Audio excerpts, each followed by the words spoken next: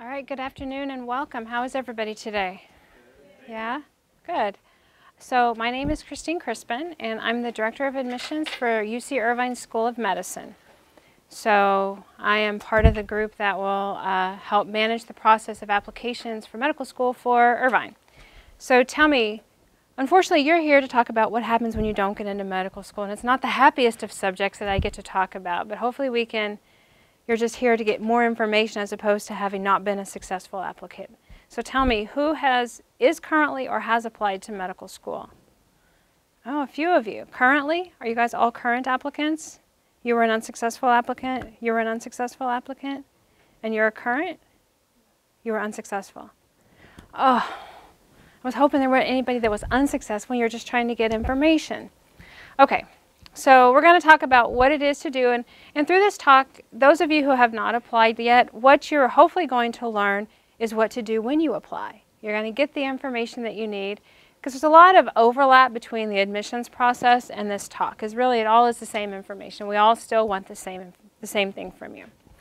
And please, as we're going through this, ask questions along the way. You don't have to wait till the end, although I do have time at the end to answer questions. Make sure you get them answered when we're talking about a topic. So you're looking at your application. It's April. You're realizing that you've had no interviews and you've had a few secondaries and you've gotten your few rejections, and you're very depressed, and I'm depressed for you. And you're thinking, okay, I applied early. I have a good GPA, I have a good MCAT, I've done all those things. I have good clinical experiences, I have good research, I've done community service, I've done extracurricular, I've worked, I've done all these things, and I have a really good application, yet I didn't get in. What happened? What happened? So there's so many answers to that question. Luckily, I've only got 45 minutes or I would bore you to death. The thing that you have to realize, there are so many things that go into our decision-making process. I wish that I could wave a wand and start just picking people out of the group here and say, you're in, you're not, you are, you're not. And it'd be so easy and be done. It just doesn't ever work that way.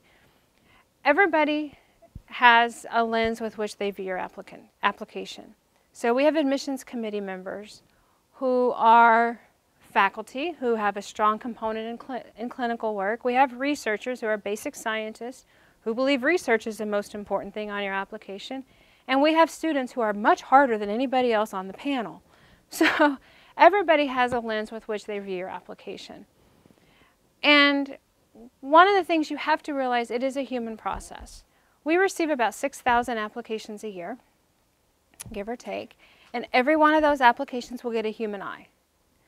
So it is looked at multiple times by the admissions committee and the staff, because we want to make sure that we don't overlook somebody that should have been admitted. We do. We reject many people, but we still have a human process. And our dean loves to talk about dropping a little fairy dust on the process and hoping we get it right. We're not always right. There are good people who get rejected. We have a class size of 104. When you have 6,000 applications and 104 spots, a whole lot of people are rejected in that way. So when you have a process of humans judging humans, mistakes could happen. And we do our best to make sure that we pick out the jewels and the gems and just hope the best comes through for the class. And at the end of the day, if you go back to the first slide we just had, and you applied early and you've got the academics and you've got the clinical experience and the research experience and everything else, and you didn't get in, sometimes you just didn't get in because we didn't have a spot. That maybe we read this admissions committee member read this application, and another member read your application and they went left instead of right. And honest to God, sometimes that's how it works. So what can you do to help mitigate this? So before we get into what you can do, let's talk about what we do when we review your application. We do a holistic review. And I have no doubt that over this weekend you've heard the phrase holistic review 1,001 times. So now it's 1,002. And we do look at everything on your application. There are plenty of applicants who have super strong academics and nothing else. And then there are applicants who have activities and wonderful application and not so strong academics. So we look at all of those. But you do have to have the foundational academics. There's no way around it. Generally, a strong application doesn't mitigate weaker academics. It just doesn't do that. We have to feel confident that when we matriculate you into the program, that you're going to be able to manage the curriculum, manage the courses, and do well. We don't want to bring you in, have you paying $12,000 a quarter to fail out in your first quarter. There's no refunds. I don't know if you've heard that before, but there's no refunds. So we want to make sure that we feel confident that you can manage the curriculum. So academics are important. Irvine's average GPA is 3.67. Our average MCAT's 32. So we're going to talk a lot more about post-bac and academics and stuff, but if you're sitting here and you know that your academics are significantly below that range, that might be something you think about. And then there's activities. Activities are very important to us. We don't want an empty, smart person that's just going to come to class, study, and go home.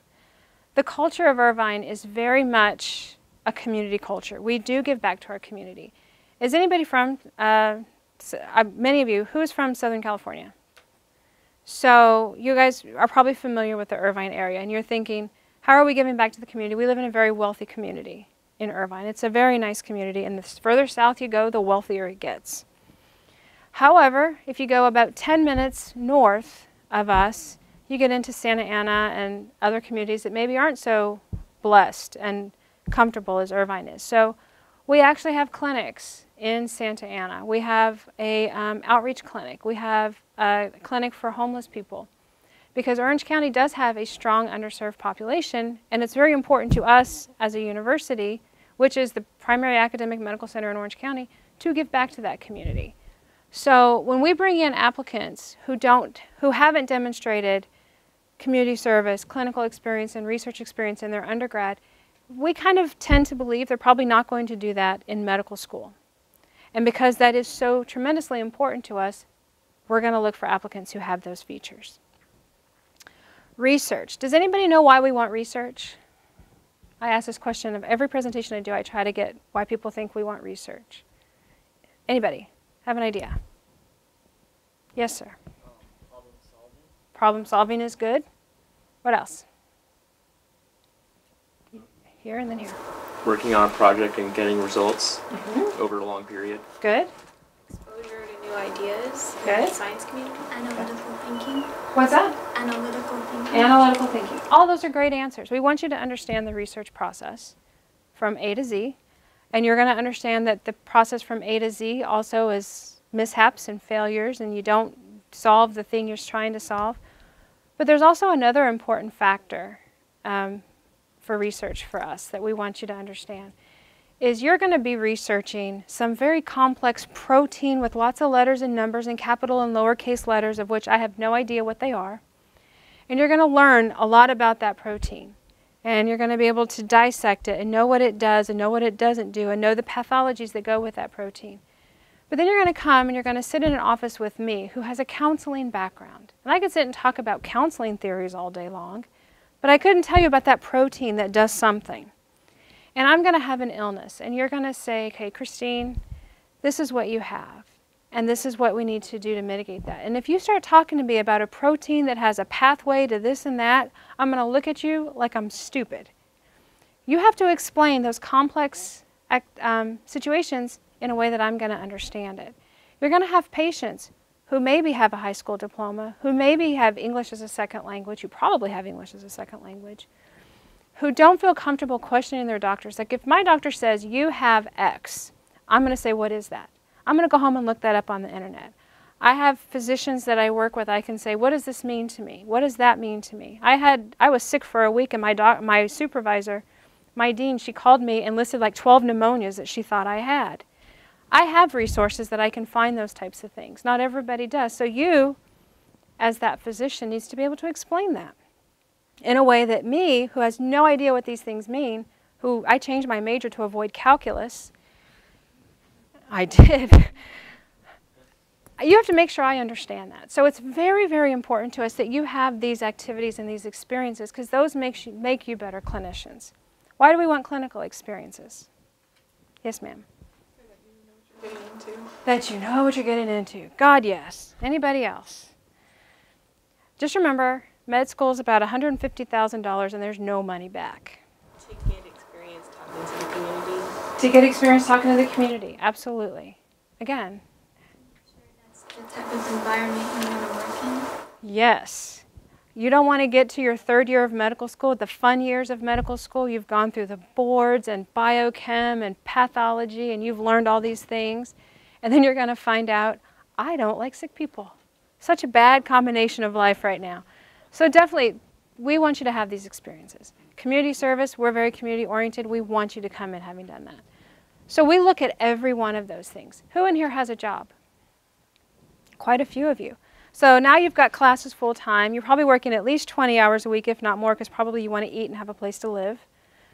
Now we're saying, but I also want you to do research, and I also want you to have clinical experiences, and I also want, and I also want, and I also want. And there's a whole list of things that I want. Where do you find the time? So the fact that you're working, you should probably make sure that's included on your application as well. It's very important for us to know that. You know, it's part of who you are, and everyone in here has an individual story that they're going to share with us. And so make sure we get the whole story, not just picking and choosing because you think it looks better because this is in the medical field and this isn't. I have plenty of people who've worked at Starbucks and they've waited tables and they were servers and hostesses and various things. You got to eat, you got to support your life. I mean, all of those things come into play and that's all a part of who you are. Questions before I move on? Okay. So you haven't gotten in. So now what I want you to do is I want you to do a self-assessment of your application.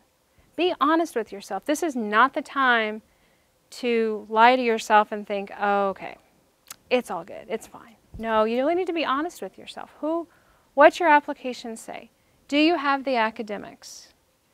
Do you have a well-balanced, solid application? Trust me when I say I'd rather see somebody with an application with a GPA of 3.5, 3.6 and solid activities than a 4.0 and nothing. So have a really well-balanced application. Is there anything missing?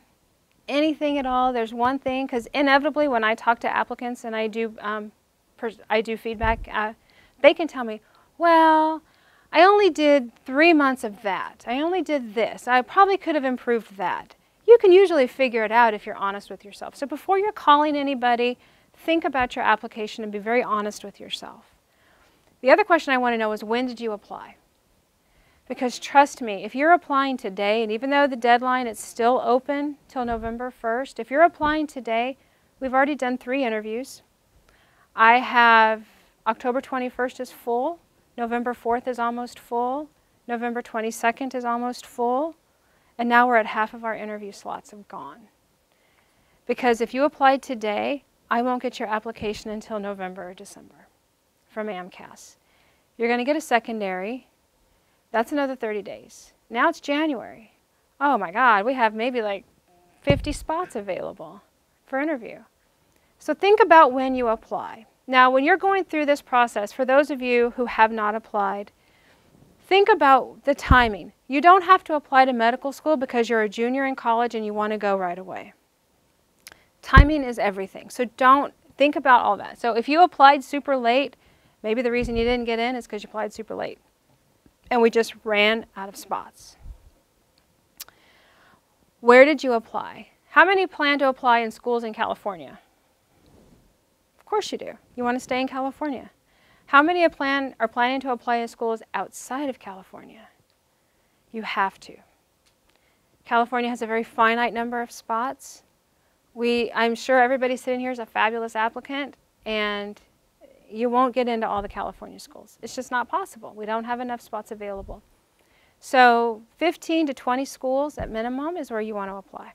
And I want you to choose far and wide. So you can hit the California ones. That's great. But then the other half that you apply to, look at their out-of-state acceptance rate if it's a state school. Can you live in this state? Because let's face it, I would never apply to someplace in Vermont or Maine or someplace where it snows way too much. That's not for me. I'd go south. Florida, humidity. I'd rather have humidity than snow. Of course, you got hurricanes. But you got to live, you got to think about all of those things. Where do you want to live? Where can you see yourself for 4 years? I cannot tell you how many people I talk to who only hit the California schools. Well, no wonder you didn't get in. You're not going to get in. It's the numbers and odds are against you. So make sure you really think about when and where you're applying. And then you should know this. What areas are your weakest on your application? That's what you're going to fix.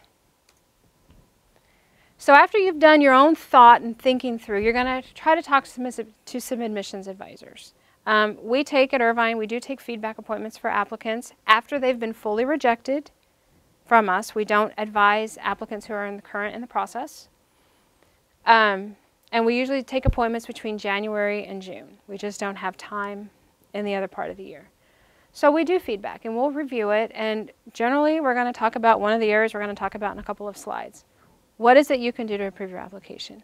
If you can speak to multiple admissions offices at different schools, the more opinions you get, the better. But whenever I've talked to applicants who have been afforded the opportunity to talk to other admissions offices, generally all you're doing is confirming what the other one says. But it's nice to get other opinions because remember, different schools put different emphasis on things. So make sure that you really try to hit what they want so you can fix that part of your application. Who has a pre-health advisor? The pre-health program. So I know Davis has them, various schools have them. That might be a person you want to talk with as well. They understand what the admissions process is. They can be honest with you. What is their advice? But even more so is I want to know what was their advice before you hit submit on that application. Because if you talked to them before you applied and you went through the application process with them, hopefully they said, oh, you're running a risk when your GPA is a 3.2 and you have a 25 MCAT. Oh no, it's going to be fine because I have 2 years of this and 3 years of that and blah, blah, blah, blah, blah, and here we are a year later and you haven't been admitted to medical school. Listen to your advisor because they're very familiar with our programs. They're the ones, to be honest, they're calling us, and if they have a question, I'm the first person they call. Christine, I have a student who da-da-da-da-da-da. Okay, yes, no, whatever, whatever. So ask them because they do know. I know it's hard for you to take their advice and that you would prefer to have it from me, but honestly, they're just as good. So now what? So now we're going to fill in the gaps based on your research. And the first gap we came across is your academics. So what do we do with the academics? We have post-bac programs.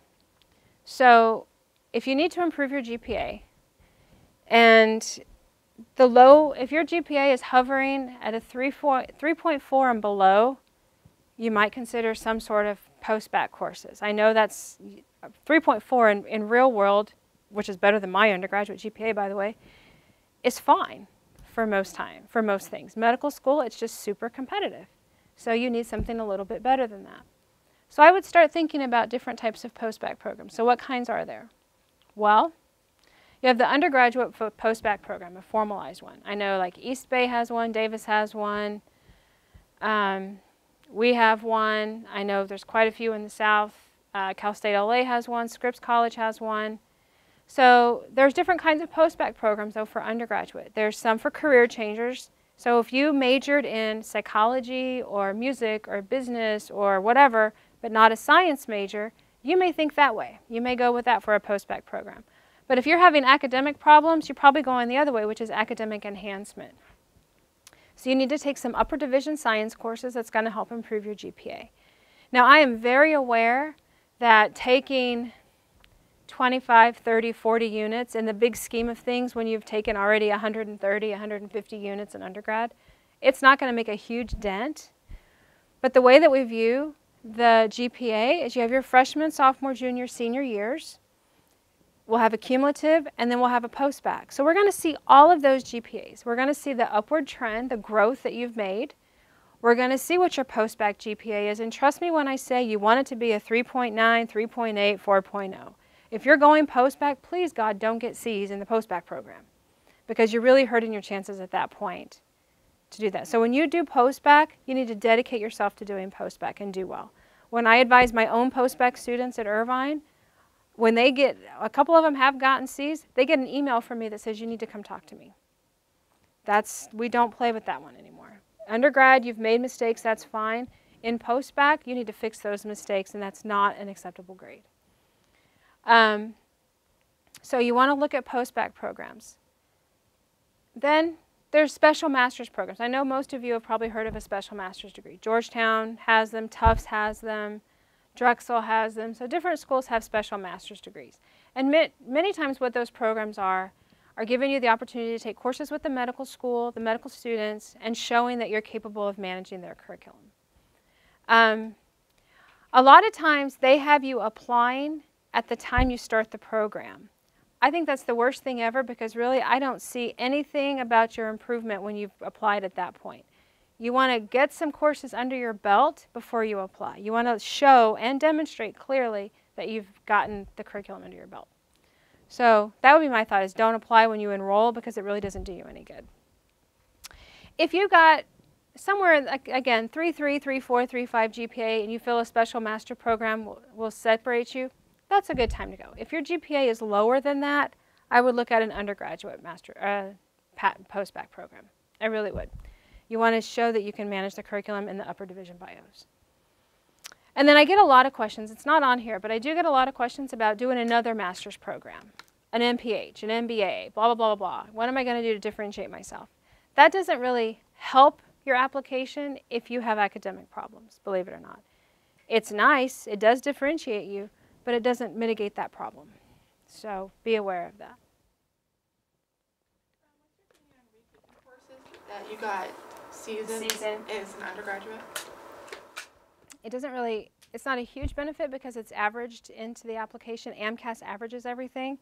I would rather you retake or just take different upper division bio courses. Any other questions? So informal post-bac programs. Not everybody gets admitted to oh, go ahead. What about for like physics courses? Would you recommend, like if you got like not a great grade in physics, would you recommend retaking it? Or I would only recommend retaking that type of a course if it's going to help you with content for the MCAT, because physics is a huge component on the MCAT. So if you struggled and didn't do well and you don't have a clear understanding of the content, then that's what I would do. Don't retake courses to fix the GPA. Take them for content if you need them. Yes, ma'am. Looking at GPA, do you factor in the rigor of like the curriculum at different universities? No. If they deem that it's appropriate, we have to honor that. Anybody else? Yeah. You're not really in favor of doing like a straight, after you graduate, if you didn't have a great GPA, doing a straight master's degree? It depends on what your definition of not great GPA is. Again, if it's 3.4, 3.5, master's degree is fine, but you may think of a special master's degree. If it's below that, you need a post-bac. So if you you got a good GPA, but then in one course you have like a C+, so is that... That's one course, and you have an okay GPA overall? Then it's fine. I wouldn't lose sleep over that. All right. So an informal post-bac program is where you're just kind of taking courses on your own through extension, through your university. You're not in a formalized program. Basically, if you feel that you need to do that, maybe you're working and you're trying to just get everything in and you need to take some courses, take some upper division bio courses at undergrad level. MCAT. I'm going to caution you about the MCAT. If you have a low MCAT score, obviously you probably want to retake it. However, if you came to my talk this morning, I did put this caveat out there. Taking the MCAT when you're sitting on a score of 9s and 10s and 11s just to get a 12, a 13, and a 14 is a really bad idea. If you've got a solid MCAT, 9s, 10s, 11s or better, I wouldn't necessarily think of retaking the MCAT because all you're doing is you're running a huge risk of lowering that score. So really think long and hard about when you decide to retake an MCAT. If that may not be the only problem, that may not be the problem. It could be something else within your application. So be aware of that. Don't think, well, I've got a 30, I should have a 32. If you've got 10s across the board and you've got a 30, that's a fine, that's a solid MCAT. I wouldn't panic over that, especially if your GPA is lower and there's other things, you make everything else as stellar as it can be and hold on to that MCAT score. Okay? Yes, ma'am. So if you you don't think your GPA is as great, then would your MCAT score make the difference? Well, you would focus on the GPA and not the MCAT. You know what I mean? So a good MCAT's not going to mitigate a bad GPA, but it could offset an average GPA. So if you got a 3.4, 3.5, but like a 32, 33, 35 MCAT, I'd go with that and see what happens. Okay? Yeah.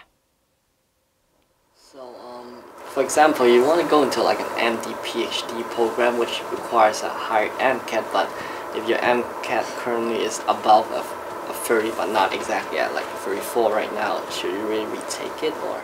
MD PhD programs have different requirements, and so if you're reading, I would not recommend that for an MD program because, again, you run risks of lowering, and studies show that it's not likely you're going to jump from a 30 to a 34, 35, 36.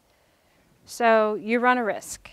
But if you feel that strongly about it because it's an MD PhD program, MD PhD programs focus a lot on research. I mean, that's their primary focus. So, yes, ma'am. What time do you recommend to start studying for the MCAT and for how long? That is a brilliant question. I think you should take the MCAT, you should give yourself, I'd say, 3 to 6 months to study for it.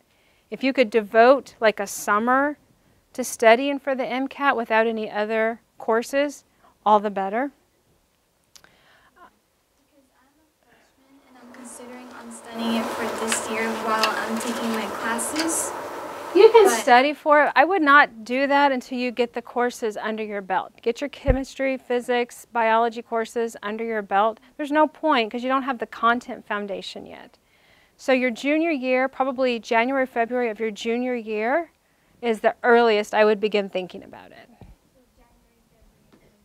That's correct.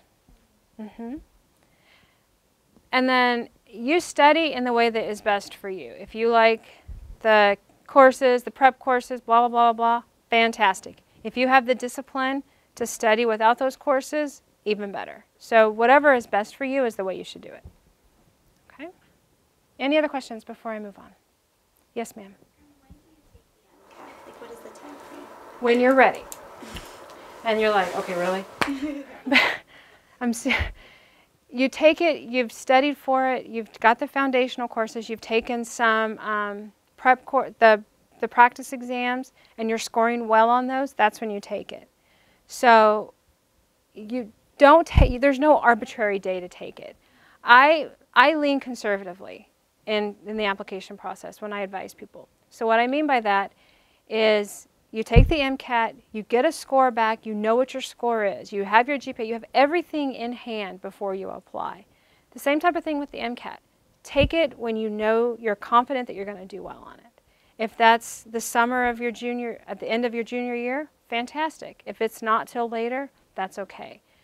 The worry that people have is you're taking it, if you take it the first time, you never take it just to see what your score is. My God, please don't do that. Because that score records, and then we're going to get that score. And then you got to take it again because that score wasn't a great score because it was just a trial. You have practice exams. The AAMC offers practice exams. Take those exams, take them in a real test setting like situation, and get those scores. The AAMC scores, what we have found, like different Kaplan, Princeton Review, they all have different types of practice exams. We actually like the AAMC practice exams because it tends to be a more real score for where you are. So what our postbacks, we've seen that they've done very well in a test prep exam, but not so well in the AAMC exams. We actually really focus on what the AAMC prep exams are so we can know how to advise them. So that was a total non-answer, but there you go. Back here, then I'll come up. If you take the MCAT twice and it's obviously going to be recorded on your application, do you consider the second one over, like how The most recent one. The most recent one. Change, and then you do a postback, do you look at the previous GPA a lot less extensively because it's a difference? For a major change from like a non-science type of a thing, no, not necessarily. The courses that are recorded for your science GPA are biology, chemistry, physics, and math. So everything else is all other. So if it's recorded as an engineering course, it's probably in the all other category. And though we do look at all GPAs, we also have the biology, chemistry, physics, and math, which is your science GPA that we focus on. Did you have your hand up? Same question. Same question. Okay. Yes, ma'am. Restriction to medical school? I don't believe so. We had somebody last year, I think she was like 18 or 19 that applied, and she interviewed. She was homeschooled, went through college. I mean, scary. Uh-huh. Can you explain what you mean when you said the most recent, when you retake an MCAT score, you take the most recent one? That's correct. So you've taken it the first time, you took it January, and then you take it again in June. We take the June score. That's your risk for us. That's what we do. So now we've discussed at length academics. We know what you need to do with academics. So let's say you have the strong academics. You got the MCAT, the GPA, blah, blah, blah. We've talked a lot about this. We want to see that you have those research activities. Research doesn't necessarily have to be fruit flies on a bench. It could be something that's a little more interesting to you. I actually had an applicant say, well, I don't really want to work with fruit flies. Well, then don't. It's okay. I wouldn't want to either. We've had students who have matriculated into our program. They've done research in social justice. They've done research in psychology. They've done research in music. It's the process that we want you to have. Certainly, if you're biologically or if you want to do research in those areas, please do so. But there's a number of factors. People who are involved with public health and global health, they love that. There's still research involved in all of those things. Typically, when they do research in those particular fields, they do relate it in some way to medicine, but it doesn't have to necessarily be a fruit fly, bench, wet lab type of a thing. It could be a number of activities. Yes? So the research doesn't typically have to be related to science? No. No. Because again, and then I know that Davis has I'm sure they have the Europe, the Research Opportunities Program, or like the Bio 199, which is like Irvine, where you take the course and you do the clinical research. Any of those things are great opportunities. We don't require that you publish. It certainly helps if you do. It just is a nice feature, but you don't have to.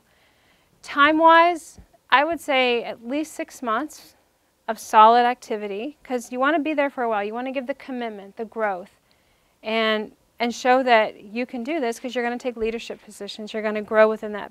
And you're hoping for a letter of recommendation from the researcher. Clinical activities. Clinical activities are very, very important. So maybe I'm looking at your application and I saw that you did 3 months of shadowing over this summer and 3 months of shadowing over that summer. But that's pretty much it. That's probably going to not be the best set of activities for you. So I'm going to suggest to you that you get involved with your community clinic. You maybe try to find an opportunity to be a scribe. Does everybody know what doing the scribe is? Is that what you do? That's a great opportunity, and you get paid for it. I'm just saying, you got to eat. It always helps. It's a great experience because as a scribe, you get to follow a doctor. You get hands-on, one-on-one experience that you probably won't get as a volunteer in any other capacity. So I highly recommend those opportunities if given. The free clinic, finding a physician that maybe you can shadow them during their office hours and get in there.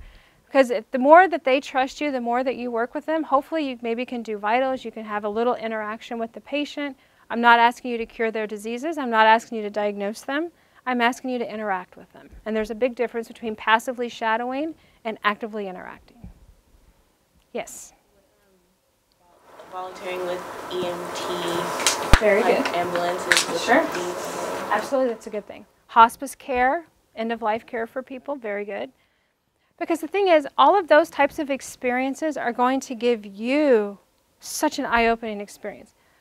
Your personal statement, I guarantee you probably have a story or two that you could tell us that you could write about in your personal statement. It could be your first death. It could be the first baby that you were there when they were delivered.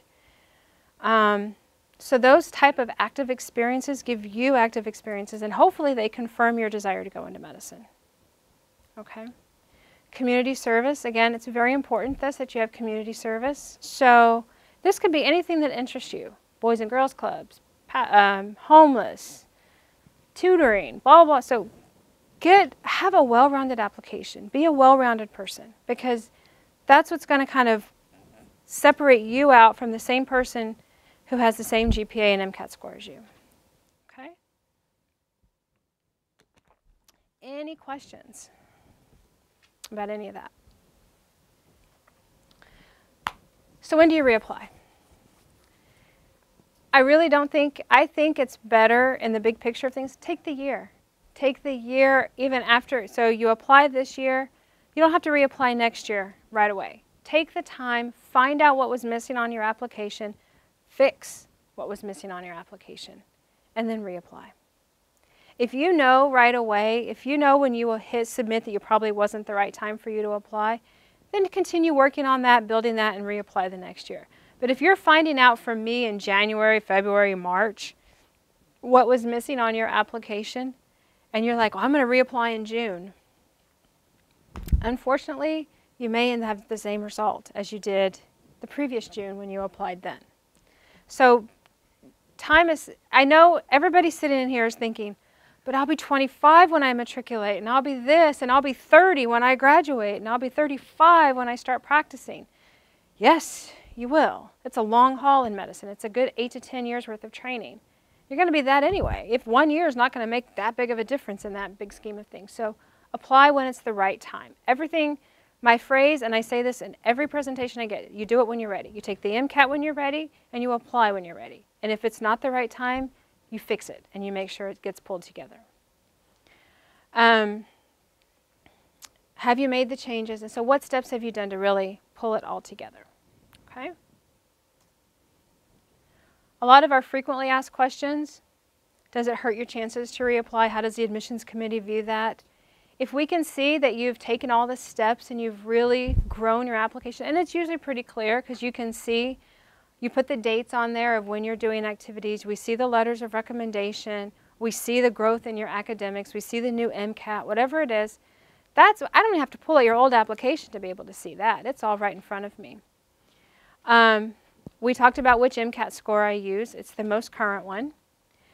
And I promise you, I don't hold two applications side by side. I don't do that. It's, there's already 6,000. I can barely get through the ones we have. I'm not going to go back and search for your old one just to kind of compare. It should be evident on that application when you reapply what you fixed and what you've changed. Questions? Concerns? Yes, sir. Like for me, I'm currently applying right now, but one of the difficulties I had was getting letters from my professors. But since I graduated, it's hard for me to improve those relationships. How would you suggest I deal with that? You're going to have letters from some science professors. So maybe you have research that you can pull some research letters from. You have to talk to them. When you're in school, at Davis or any other school that you go to, but I know like at the UCs when you're in the science courses, you're one of about 200, 300, 400 people. You're probably sat way at the top to sneak in and sneak out, you know. Trust me, I got it.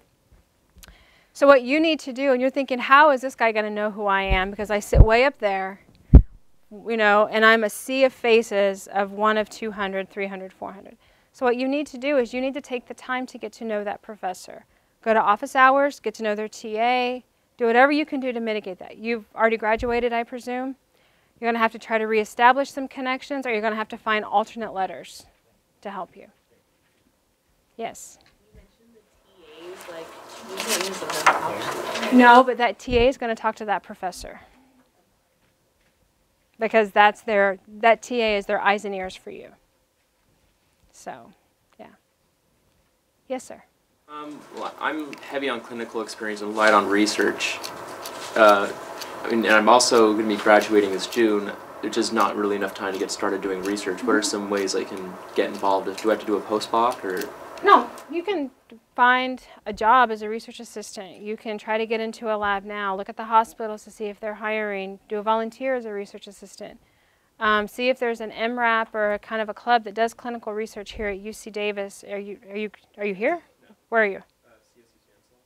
So see if there's something there that you can get. Just find a professor or something you can get involved with. And get started, because one of the beautiful things now on the AMCAS, one, it's still October. You're graduating when? June. Start now. and work through June. If you continue working, you can put future dates on your application. So that is good. But find something now. Okay. Yes? What about like letters of recommendation from co-workers, like lab managers or like... You want to think about the person writing you the letter. So your TA question, the co-workers, probably aren't going to hold as much weight with the admissions committee. Remember, the admissions committee is made up of faculty who are clinicians, who are researchers. They're not going to hold a lot of weight for a lab, like a lab tech or a lab manager or a co-worker. I had somebody ask me if they could have their, like an administrative assistant write a letter. No. Have the boss, have the next level up. So they should be able, if they have to communicate with the lab, the PI or somebody to get that letter. You want to have strong letters of recommendation you have from people who know you well but are credible to the admissions committee. Yes, ma'am. So as far as letters of recommendations for like science or research, would maybe one of the doctors that I work with, would that be useful? Yes, very much so.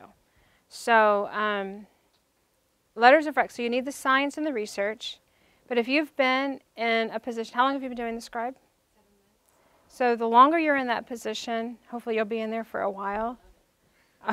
Most people who go into medical school and go into scribing, they love it. It's such a fantastic experience. I can't recommend it enough. And you've been there for a long time. Any activity you do for a significant amount of time and you put it down as a significant activity, you probably want to try to get a letter from that. So that's definitely a good option. So does that have to be a professor from school? Because I did research with a professor in high school. Could I put her as a letter of recommendation? Are you still working with that professor, or was it only a high school activity? High school. But was it only during high school? Yeah. That's probably not going to hold a lot of weight. You want to have college experiences. Here and then back. Just on some of the applications, they want to have multiple letters of rec, and then they say they could be from different people. So I'm like, I heard a lot of people say in the conference they really want letters from the field you plan on going into. But then they also say you could do it from community people. So yes, I want all of that. So we recommend 3 to 6. 1 or 2 are from science people. 1 maybe from a researcher that you've had some significant experiences with. Clinical person that you've had some significant experiences with if you've been a volunteer in something. How many athletes? Do I have any athletes in here? A coach would be a good one. Like a supervisor from your job. So do you know what we're looking for when we get letters of recommendation? What would you think? There it is. What else? Character reference. What else? Teamwork. Work ethic. Can you manage your time? What is her characteristics like? Who are you as a person? She's very compassionate. She's very warm. And what is your name? Oh, very nice. So Christina, she was in my class and she got an A. What does that tell me about Christina? They don't know her. So now I'm going to say, yes, Christina came and talked to me and she told me about her plans to go to medical school. While she did get an A, and you can see that in her transcripts and her academics are very good, I also want to tell you about Christina. She's a very warm and compassionate person. And while she was taking a full load at Santa Clara University, she also was volunteering 2 to 3 hours a week in this place. And she did research with this person. And she also come from where she's had to work 20 hours a week. So in addition to all that, she maintained her grades and did this. And I can see myself going to Christina as a doctor, as a patient one day. She's very warm and she's very caring and very giving. Do you see where I'm getting with this? I want to get to know Christina. I'm only getting to know you guys through paper. So everything that you put on paper, everything that's written about you on paper, has to give me how fabulous you really are. Otherwise, it's easy to put you aside. Okay? You had a question. You mentioned before about something about a scribe for physicians. How does one look for a job position? Go online and do a search position for like scribe. There's a couple of corporations I think that you could apply under. They're usually ER. They're usually in a hospital. Are fellowships and internships recommended? Sure.